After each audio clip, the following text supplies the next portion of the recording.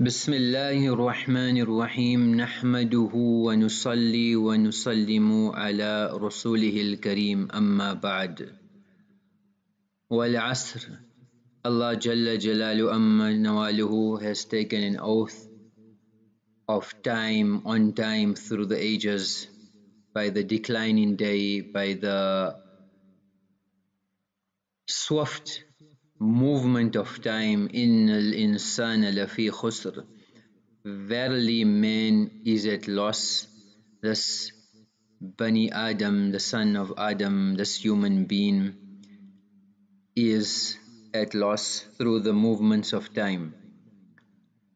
So we find that Allah subhanahu wa ta'ala has given us life, Allah has given us health, Allah has given us wealth, Allah has given us different amanat and trusts.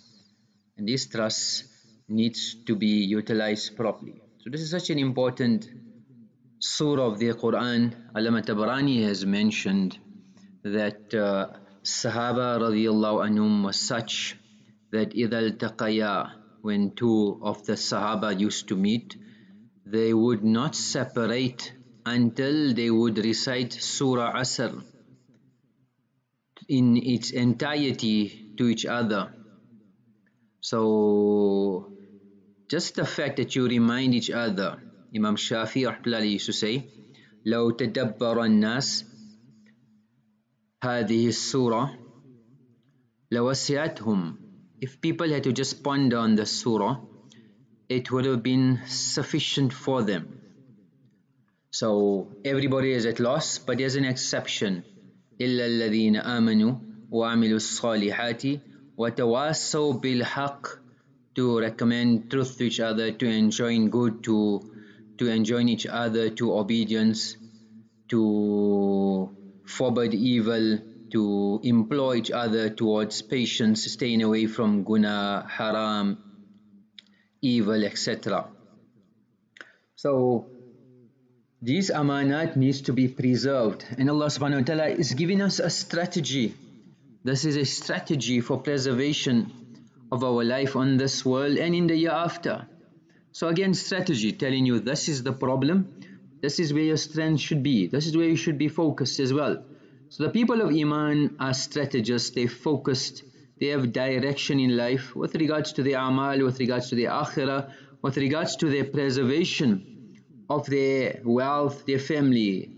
It is very important, and we should not be taken aback by the invitation of dunya.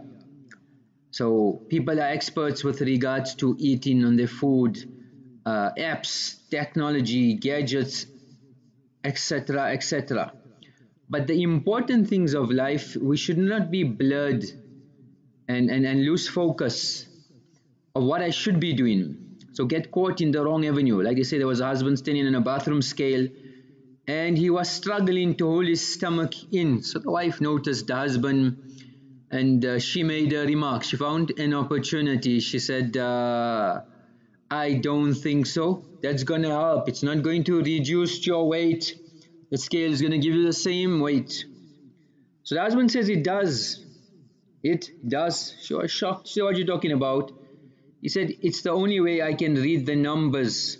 It's the only way I can read the numbers. So the people of Iman have vision, focus, they learn to follow the instructions of Allah and His Rasul. The instructions are clear, Quran is clear, Hadith is clear, but we follow instructions.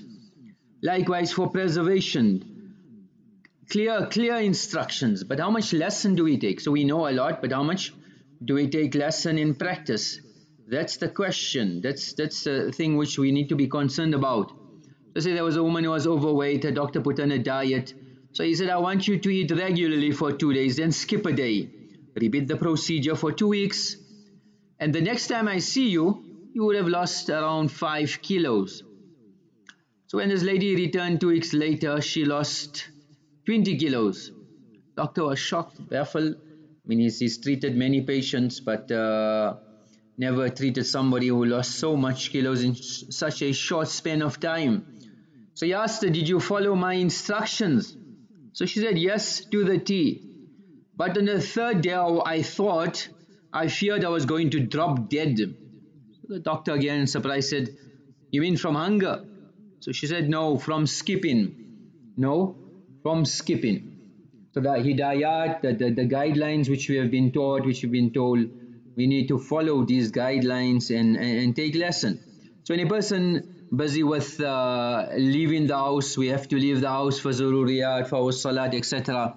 So we should have a habit of being vigilant around us, our environment. From the moment you leave, you need to notice people, cars, things around you, and even items. If in a situation on your travel, so you know you've got a specific route every day, if you are attacked on that route, what you need to do to draw attention. So let's say you pass in by some store cafes, you know that you'll notice the alarm system, you'll notice the CCTV camera there or not. So would they perpetrate it or not there? That's a question mark again. Would you have to break the windows, get the alarm, the sirens, the sensors there, etc.? Which neighbor's house, the wall is easy to climb, or you can access, or there's a bell, etc. So your daily route, whether you are walking, whether you are traveling, at which point, so mentally, daily, all our routes. So when you get to the store, for example, a person has a shop, what's the first thing do I do? Where do I park? Do I have the same routine of parking every day? Can they plot my movements? Do I just lock the car without checking the doors are locked? Am I oblivious? So which world am I in? If a person is in a situation and the assailants is a compromise, so do you try to reason with them? Let's say if it's a kidnapping, do you try to reason with the person? Are you trying to? But he's panicking. He's worried. He wants to grab you and go. So are you doing something that may spur him on to beat you, to harm you, etc. in that situation? Yeah, if you're trying to buy time to signal for help or counterattack, etc., that's a different story. But there's no fixed rule on every situation. Sometimes people keep their wallets in their back pocket, they keep their phones very visible, very, very negligent. So we display, leave bags in the car, leave it on the dash, leave valuable items visible. When a person is in a position of compromise and you have your possessions, if you need to let it go, let it go. Don't hold on to your things. If your life can be preserved, then preserve it. Likewise, when you get into the vehicle as well, how much of the mirrors do you utilize? You drive in. Do you have a habit of having your gas at half level, quarter level? What's your red light? When do you become? Do you wait? Are you a last minute empty tank person, etc.? Are you waiting for the fuel to be on reserve? So you are a last minute person. So especially ladies should be very particular. If for some necessity they need to leave and they drive in as well, they should have sufficient fuel. Even simple things like run flats. So a lady driver should make sure she has run flats. She shouldn't be in a position where she has a flat tire, she has to go outside. There's a lot of scams and tricks where in the parking lots they ambush and put nails on the tires, wait for you to get a puncture and then infiltrate. So simple things. If a person's been followed, if you planned your route every day, where am I going to drive? So if after 10 seconds, 30 seconds, 1 minute, 2 minutes, 3 minutes, 4 minutes, up to this point, if something happens, what's my protocol? If it's a city, where's the nearest fire station? Where's the police station? Where's a route that I know that I can escape, where it will be complicated? I wouldn't put myself in a position where I could be ambushed. If it's a kidnapping, they're going to come for you and trail you. Could they ambush you, put you in a position where they can grab you? So they want to get you off guard. Which friend is nearest to you? What emergency processes are you looking at? Which time of the night you travel in? Which businesses are open? Which petrol station could you go to? Is it worthwhile going to a petrol station? Would they relent? Would it be a deterrent, or would they engage? If you are walking, somebody's following you. Do you panic and do you run? Do you scream? Do you turn around and look at them? Make them know that you're watching them, so you know somebody's watching you. You make them know before they pull the move. Where's the light sources at night? Where's the engagement point where there are more people, where it's more busier? So each person should prepare an escape route for a threatening situation. And it's not necessarily on the road. If a person is in their shop, if they go to a mall, etc., where's the escape routes? Where's the windows? Where's the doors? Where's the fire escapes? Where's gates? Where's the escalators? Where's the fences? Where's walls? Where's bridges? Where's staircases? So, and these escape routes need to be escape routes, not cornering routes where you get cornered and you cannot escape. Then barriers, so on your route as well, identify barriers which, if you need to get away from that situation, then you need to get to safety. So any structural integrity, integral structure, any barriers, whether it's doors, whether it's cars, whether it's trash dumpsters, trees, fences, walls, heavy machinery, vending machines, whatever it is, whatever. What can I use in my escape route that will save me, that will hinder them from catching me? What could I make as a barrier? And then in a situation, if a person is compromised, so besides your EDC items which we discussed, but what can be a makeshift weapon in that situation which could be used for self-defense? So a person will have to see, how can I evolve in this situation to use it to save my life, to save my assets, etc. So a person knows, okay, in his vehicle he carries these items, what can I use, what should I keep?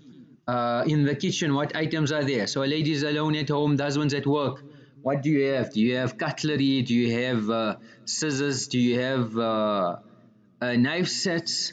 What can be used? You've got a shoe. Can that shoe be used? So a certain shoe which can be can injure somebody seriously. So in a situation, what would you do? Sometimes you are traveling, you witness a emergency situation. How much should you get involved? Sometimes you cannot decipher who's the victim and who's the attacker.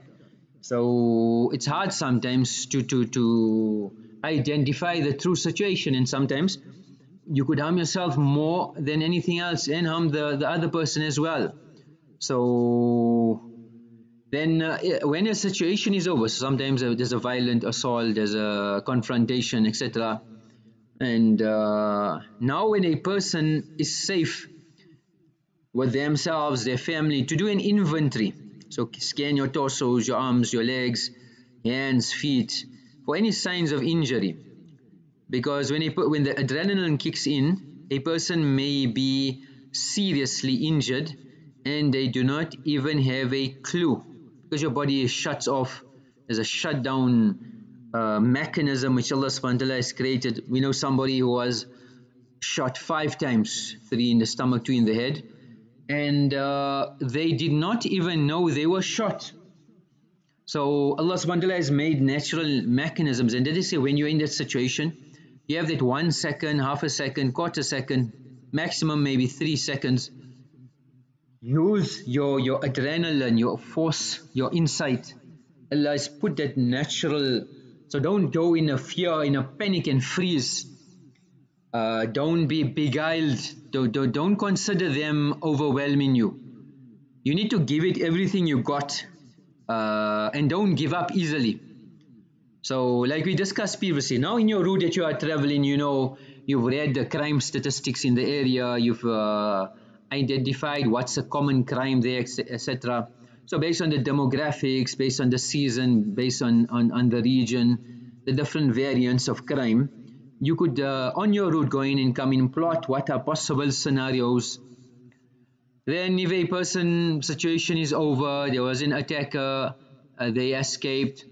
So after checking yourself, you need to write down, you need to make notes of what is the height, the weight, the clothing, the weapon, the car model, was there a license plate, what is the color of the vehicle, anything that you need to be taking note of and jotting down information. Because when a person is in shock, sometimes they may forget a lot of information. So first hand to train the brain. And then sometimes we invite trouble to ourselves. Sometimes we have these fancy number plates, customized plates, etc. So it's bringing attention to yourself, to your family. It can provoke incidents on the road, etc. So try to be simple, straightforward. Show comes with a price. Likewise, a person wears a t-shirt and there are some remarks. You might just find the wrong person. It's automatically the fact that you had a statement on your t-shirt could promote and put you in a situation. It could be a life-threatening situation. Some people who are in kung fu, karate, martial arts, etc. wear their uniforms. So now sometimes a person can interpret it as a challenge. Sometimes a person will have an idea of what skill you have. So they will catch you off guard, knowing what background. So the less people know about you, the better. And the least they can catch you on surprise, and you can surprise them even better. So catching them off guard. So sometimes you need to familiarize yourself what we call ambush zones. So in your daily travel, you are going, whether you walk into the masjid, whether you're going to the mall, etc., or work, what are the ambush zones? Where am I at risk most? So you know that they will exploit that place, so you need to be familiar, whether it's populated area, unpopulated, whether it's a dark area, poorly lit area, whether it is behind trees. So how close do you walk? Can somebody hide behind the tree? Can somebody hide? How close you walk to buildings? So at a corner, somebody can be there ready to ambush you and just grab you and rob you or harm you. Likewise, corners, be very careful of their doorways, walls, tables, cars, etc. So possible ambush zones when you are walking and when you are driving. So as an individual, you need to profile your own self and situational awareness, but not only awareness, but preparedness as well. So try to do it now, that identify ambush zones in your vicinity. And a good rule is that plan to rob yourself and kidnap your own self. So if you are going to plan somebody to kidnap you and rob you, what would you have thought of doing? Think like the enemy. Think like the enemy. So when that processes come in, then that helps a person to be more vigilant and more aware. Likewise, simple things. You go into an elevator, how close you stand to it, how far away from the door you need to stand. You go to a public place. First rule is never have your back towards the entrance, a back to a place of compromise. Try to have your back to the wall, the furthest place inside. So you shouldn't be close outside, because grab and run, your bag, your phone, etc. Inside you are more secure. Likewise, if there is a robbery and they get in away and there's a crossfire, obviously when they are running out, there may be a shootout, etc. So innocent bystanders. So just when going to every place, just a proper strategy of preparing, awareness. Likewise, when you're carrying something, how heavy you're carrying, a lot of bags, you cannot do something. Your bag itself, it can be grabbed. You've got a lot of packets, etc. Why don't you think of using a trolley? Have you camouflage your bag? Is it easy visible? You carry in a backpack, example. So when there's a need, carry it in the front of you, not in the back. Somebody can rob you easily. When you get into a bus, when you go into a mall, a shopping center, where do you leave your bags? How do you carry it, etc.? When you go into a lift, if there's a stranger, male alone, and it's a female, do you get in? When you exit in and there's a suspicious person outside when you exit in, do you exit? when a suspicious person enters, then do you get off immediately, which you should be doing? If that can't happen, then you're going to push all the buttons on every floor, and you're going to stand next to where the buttons are with your finger on the panic. So in every area there are some emergency protocols. So wherever you are, try to find out what are those emergency protocols. So people are in a habit, when they go into a fitting room, they leave their bags unattended. They leave their bags on the trolleys, on the shopping carts. They very lax when they open their wallets. It's bulging with credit cards. It's bulging with cash. So we don't take the time. We're too lazy to prepare. You're going to a store somewhere else. You take the exact amount of money. How much do you need? Get a little bit extra. Why are you getting so many bundles of money? Or keep that bundle separately, so you don't need to open your wallet. So if you're in the car, let's say you're going into a store, you know you're going to spend X amount, take that out, put it separately in your pocket in front of you, where you don't need to open up your wallet, where you don't need to take out your wallet, expose your credit card, etc. And being in shape is important. So in these situations, you need to be fit and healthy, which we discussed previously. And sometimes people don't ever use the public transportation system. So now when you are traveling, where's the public transport systems? If I am in a position of compromise, I need to get away, I need to go into a public transport system. So you need to learn where are the main areas of public transport, how do I access it, etc. What cards do I need in a situation, in an emergency. Then people sometimes are in the evening, they are tired, they're coming back, or they're traveling long distance, then they sleep, they are fatigued. That's again putting yourself at risk. So we shouldn't put ourselves in this position. Likewise, if a person is a victim of a carjacking, so en route carjacking, the criminal wants the car. So see what's the criminal. Do they want you? Do they want the vehicle? You need to identify. They're there to rob you. Possible scenarios. So the mind needs to start working before things happen, not when it happens. When we go to any place, where do we park our cars? It should be closest to our destination. So, and do you always stick to the same parking? When you're at a place where you have a drink, a milkshake, etc., and you need to go to the bathroom, for example, do you leave your drinks unattended? So somebody could just drop something without you knowing, etc. So these are simple things which can cause long-term repercussions. Have you taught the children not to take anything from a stranger? If somebody had to pick them up, do you have a code word for the kids? Do you have a wristwatch with a panic button? In your bags, in your vehicle, in your personal possessions, and it's quite cheap. You have this GPS 24 hours, 72 hours, 96 hours GPS trackers. Do you have that? Have you ever thought of your valuable items? So sometimes you're getting something very valuable and it cannot be lost. Have you put any trackers there? Do you keep everything in your bag? All your credit cards of your whole life? No, you only need one credit card, so keep one. We're too lazy to unpack and pack. So we just want to grab everything ready-made, but ready-made is ready gone as well. So you have this body pouches where you wear it on you. So if you need to keep a lot of things, have it on your body pouch. In your bag has just your basic things. So if it goes, you know, it can go. I don't have my ID copy, I don't have my passport copy, I don't have my Forex, I don't have everything that's so important to me that it'll take me a month or two just to recover and recoup. Some people also, with regards to their phones, they're very negligent. We got everything on our phone. Your phone goes, everything's gone. You haven't backed it up, you don't have processes, you just download a lot. So be organized.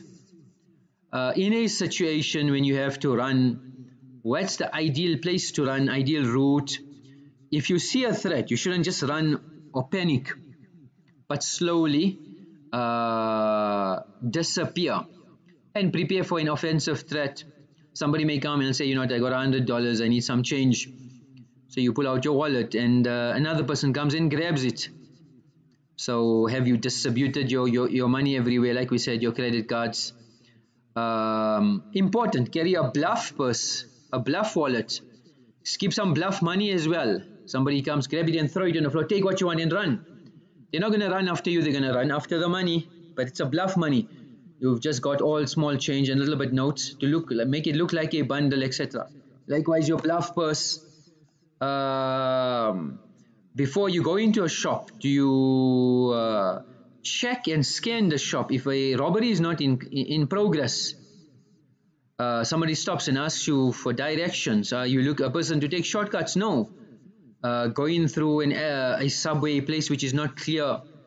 When you walk in, you should be walking facing traffic, and especially if you are being followed, what processes will you take? So these are all important steps we need to be preparing. We need to be taking lesson from the environment, from the mall. We are living in an era where our life, our family is at risk. The amal for today is Nabi Islam said, "Ala ukhbirukum anil ajwadil ajwad." Should I not inform you of the most generous of generous? Allahul ajwad, al ajwad, Allah. Wa ana ajwadu waladi Adam, and I'm the most ajwad generous of the progeny of Adam alayhi salam. And who's the most generous after me? رَجُلٌ عَلَّمَ عِلْمًا, to acquire knowledge. So first niyat we need to make is to acquire all the knowledge of deen, فَنَشْرَ عِلْمَهُ, and then to propagate deen to the four corners of the earth. يُبْعَثُ يَوْمَ الْقِيَامَةِ أُمَّةً وَاحِدَةً. يُبْعَثُ يَوْمَ الْقِيَامَةِ أُمَّةً وَاحِدَةً. He will be resurrected on the day of Qiyamah as an entire nation. May Allah subhanahu wa ta'ala give us tawfiq of making amal. Wa akhiru da'wana and alhamdulillahi rabbil alameen.